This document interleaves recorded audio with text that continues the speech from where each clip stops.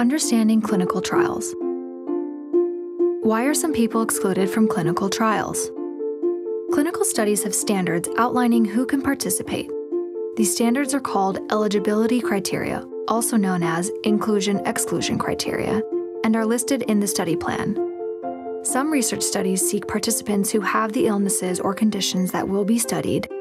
Other studies are looking for healthy participants. Factors that disqualify someone from participating are called exclusion criteria.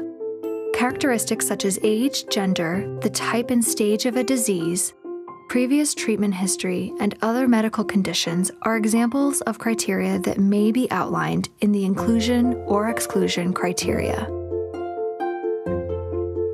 Let's hear from others on how they would describe this.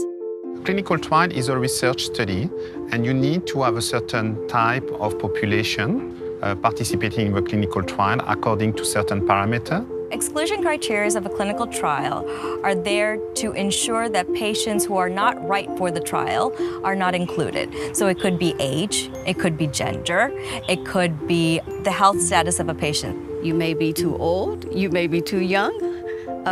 It may be that you have some complications that will eliminate you from being a good candidate. Different clinical trials have different exclusion and inclusion criteria, so there may be one that's right for you.